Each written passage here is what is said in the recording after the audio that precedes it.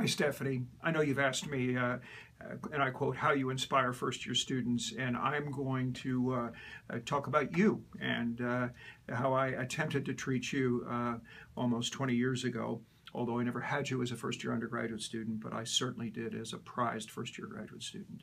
So, specifically, I attempted to inspire you by listening to you respectfully, making an effort to get to know you personally, communicating high expectations to you, praising you, never underestimating you, giving you both freedom and responsibility to show me, and most importantly yourself, what you could do, by letting you know I loved you, professionally speaking that is, in only the way that I can love a student, by giving the gift of self, namely myself, and by making a lifetime commitment to be there for you however you might need me.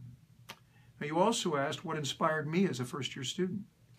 Well, really, it is who inspired me. And I was inspired by my second academic advisor because I fired the first academic advisor after he told me I was the stupidest kid he had ever advised. I was inspired by a sophomore student who was my academic salvation, who taught me how to teach notes. And you know who that is because you worked for him at the University of South Carolina, Dan Berman. I was inspired by two professors in history and sociology who disrupted my understanding of the world around me and from which and after which I was never the same again. And I was inspired by another professor who told me I could become a good student if only I emulated him and read the New York Times daily, which I still do 55 years later. Thank you for asking, Stephanie.